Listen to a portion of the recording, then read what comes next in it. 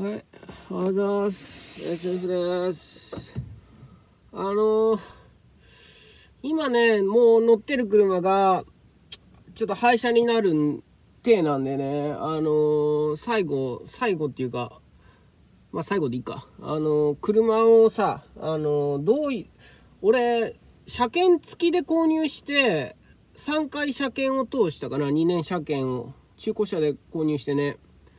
んで、この車の状態は、11万キロまで乗ったかな。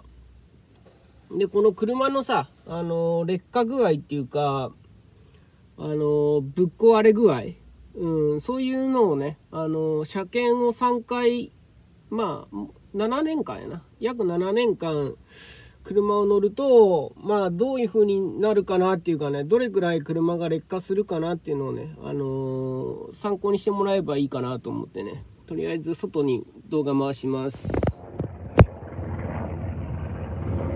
まずね、わかるかな、ヘリコプターうるせえな。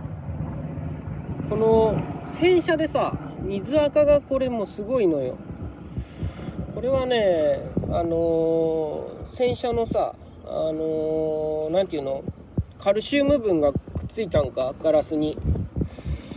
んで、まあ、あれだね、ガラス類はね、車検3回通すともう、ガラスが、俺、こまめに車検しとったんだけどな。まあ、こういうひどいことになっちゃうよっていう、ガラスが水垢やね。んでね、ここはね、天井ですね、ルーフは、これの鉄粉やね。映るかな、これ全部車のルーフはね、鉄粉の被害ですね。これ塗装面が全部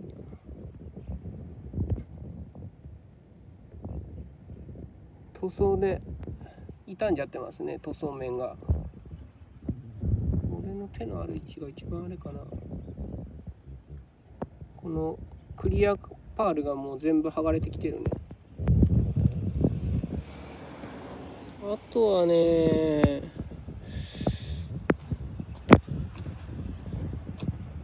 飛び石っすね、これ。ちょっと待って、わかるかな。画像が悪いな。フロントガラスがね、割れてるっていう。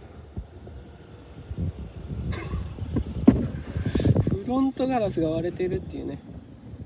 んでね、僕の車はこれです。もう廃車だけどね。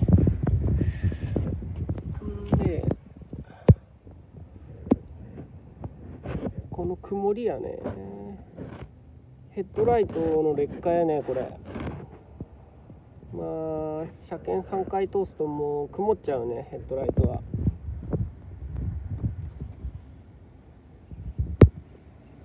黄ばんでますね。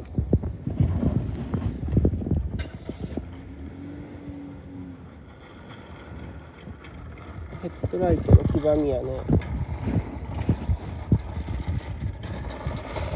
あとは差がわかるかな。ここはプラスチックの塗装やね。あかんね、鉄板じゃないから、樹脂塗装はもう劣化しちゃうんで、塗装がもう劣化してますね。これはちょっと色合いがわからんかな。まあ、車は割と綺麗ですけどね、俺の車。そうやね。で、車に貼ったステッカーはもう傷がこうやってどっかな、あ、綺麗に写ってんな。剥がれてきてんだけど、ステッカーも剥がれてきちゃうね。